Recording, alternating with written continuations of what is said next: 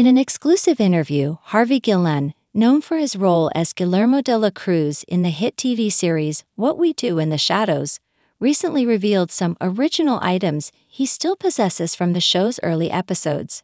The actor's revelation offered fans a unique behind-the-scenes glimpse into the making of the beloved vampire mockumentary series, sparking curiosity and excitement among viewers.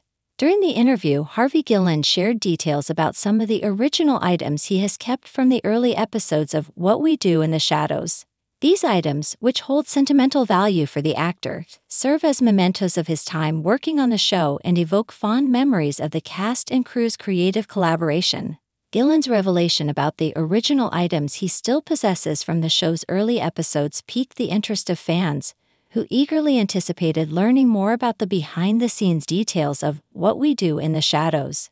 The actor's willingness to share personal anecdotes and insights provided viewers with a deeper appreciation for the dedication and craftsmanship that goes into bringing the show to life. The specific details of the original items and Guillén's experiences on set are not provided in the prompt, allowing for creative interpretation.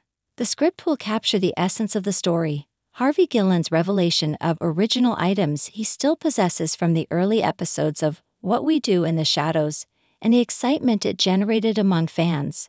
The focus will be on Guillén's personal connection to the show and the behind-the-scenes insights he shared during the interview.